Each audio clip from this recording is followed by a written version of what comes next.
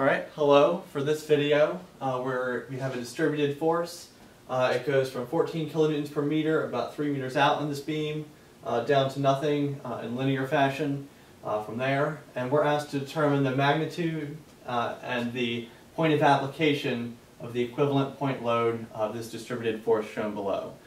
So rather than, for this, we're going to use the integration method to find the equivalent point load, the FEQ, and the point of application of that, the XEQ. So first thing we need to do is we need to determine what the force function is. So we need to come up with an equation that describes this line right here. So since it's a simple line, it's going to be something times x plus the y-intercept. So the slope of this, if we go from 14 down to 0 over the course of 7 meters, the slope is going to be -2. So f of x equals -2x. And if we were to go and find the y-intercept, we go 3 meters further back this way. The y-intercept would be at 20 kilonewtons per meter. So plus 20.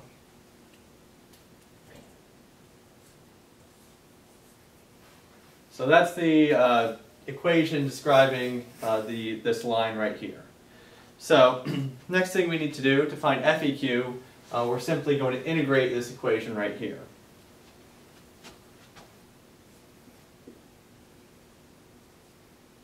And we're going to integrate that from the minimum x value to the maximum x value. So in this case, from 3 meters out all the way to the total of this is 10 meters out. So we integrate from 3 to 10 our force function. So -2x plus 20, and we're integrating this whole thing with respect to x, so dx. So pretty simple integral. If we integrate this, we get FEQ is going to be equal, so evaluated from 3 to 10, so -2x, the integral of that is going to be x squared plus 20 times x.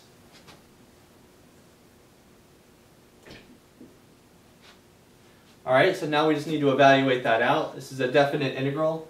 So we're going to take, plug in 10 at all the values of x, and then we're going to subtract off the initial value, so plug in 3 at all the values of x.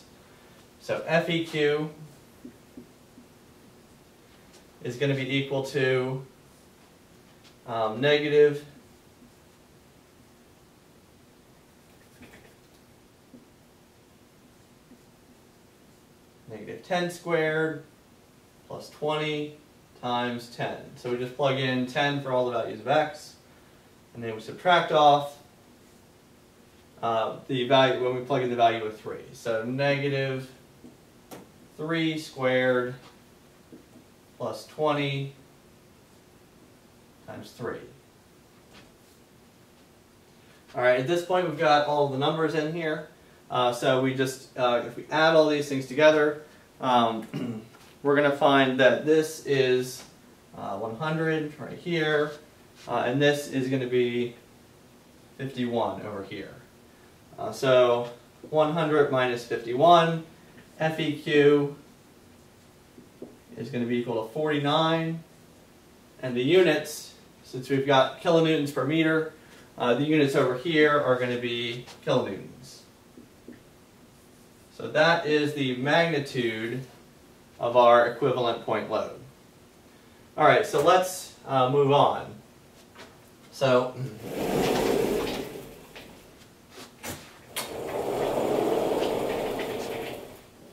if we go and we're going to look at XEQ. For this we're going to take the moment integral. So XEQ is going to be the position of the equivalent point load. It's going to be equal to the integral from, again, x min to x max, so 3 to 10 of our force function, -2x plus 20, and that whole thing gets multiplied by the value x. and we're taking the integral with respect to x. And so we divide that whole integral by FEQ, or the magnitude that we just found for our equivalent point load. All right, so let's look at this integral up here first. We're taking the integral from 3 to 10 of now it's negative 2x squared plus 20x.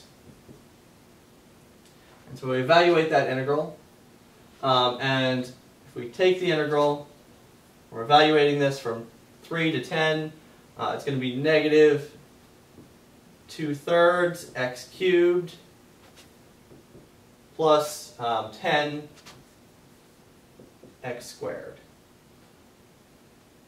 All right, so evaluating this from 3 to 10, so we're going to plug in 10 for all these values. It's going to be negative 2/3 times 10 cubed plus 10 times 10 squared.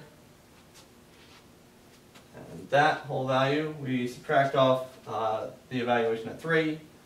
So negative 2/3 times 3 cubed plus 10 times 3 squared. All right, so when we take these numbers end up giving us 333.33, and the second one evaluates out to 72. So this XEQ, our number on the top here, this integral up top, is going to be 261.33.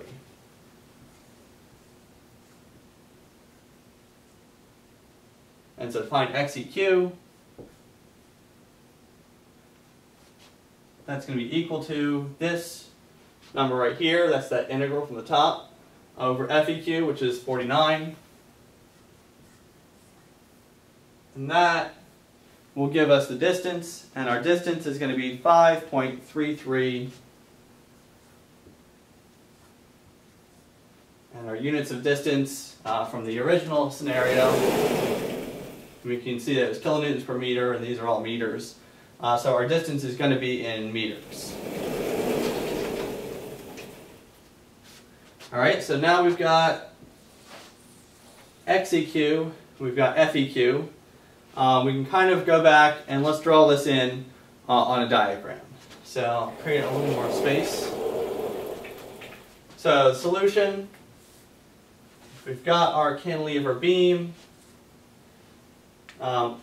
Our equivalent point load, again, FEQ was 49, this value right here, 49 kilonewtons. So we've got a force of 49 kilonewtons. Direction just matches up with the direction of our original force. And the distance from the edge, again, x equals 0 is over at the edge here, and x goes out that way. So our distance is going to be 5.33 meters. And so this force right here, the force 49 kilonewtons, 5.33 meters from the edge, is statically equivalent to our original distributed force shown here. And so with that, we've got our solution. Thank you for watching, and I hope to see you again.